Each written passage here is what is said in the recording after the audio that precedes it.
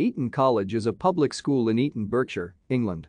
It was founded in 1440 by Henry VI under the name Kynge's College of Our Ladye of Eton besyde Windesore, intended as a sister institution to King's College, Cambridge, making it the 18th oldest Headmasters and Headmistresses conference school. Eton is particularly well known for its history, wealth, and notable alumni, called Old Etonians. Eton is one of only 3 public schools, along with Harrow and Radley, to retain the boys-only, boarding-only tradition, which means that its boys live at the school 7 days a week. The remainder have since become co-educational, or, in the case of Winchester, as of 2021 are undergoing the transition to that status.